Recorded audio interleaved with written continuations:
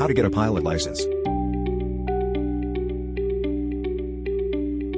Have you ever dreamed of flying an airplane? Becoming a licensed pilot may seem like a big challenge, but with the right steps, it's achievable.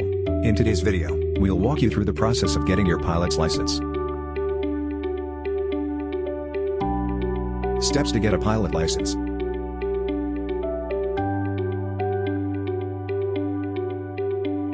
Step 1. Meet the basic requirements. To start your journey, you must be at least 17 years old for a private pilot license and 16 years old to fly solo under a student pilot license. You'll also need to be proficient in English, both speaking and reading.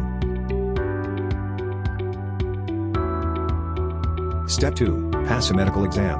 Before you can start flying, you'll need to pass an FAA-approved medical exam to ensure you're physically fit to pilot an aircraft.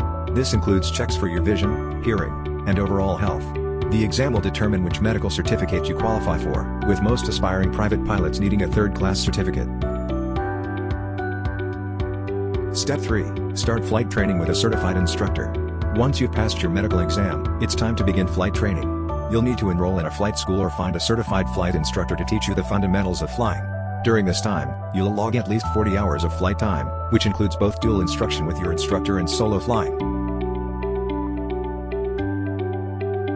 Step 4. Pass the FAA written knowledge test. In addition to flight training, you'll need to pass a written knowledge test administered by the Federal Aviation Administration. This test covers topics like weather, navigation, regulations, and aircraft systems. Study guides and flight schools will help you prepare for this crucial exam. Step 5. Complete a check ride. After you've finished your flight training and passed the written test, the final step is the check ride, an in-flight exam conducted by an FAA examiner. During this exam, you'll demonstrate your skills and knowledge as a pilot, showing that you can safely operate an aircraft under various conditions. Step 6. Receive your pilot license. Once you've successfully completed the check ride, you'll be issued your pilot's license.